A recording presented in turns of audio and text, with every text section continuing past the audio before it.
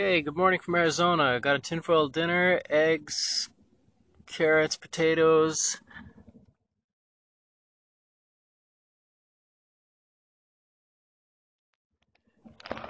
Alright, just gotta close it up.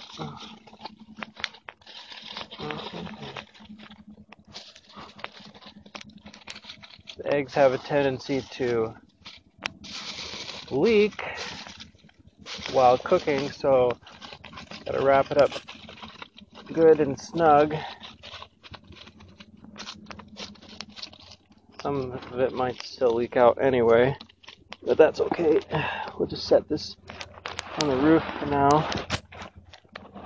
Grab the solar oven, which is just a tube with two walls of glass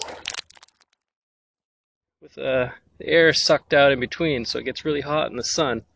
We've got a reflector here to help cook it. So now we're going to take the dinner and we're going to load it in the tube. And in about 4 or 5 hours, because it's winter sun, we'll have a nice meal.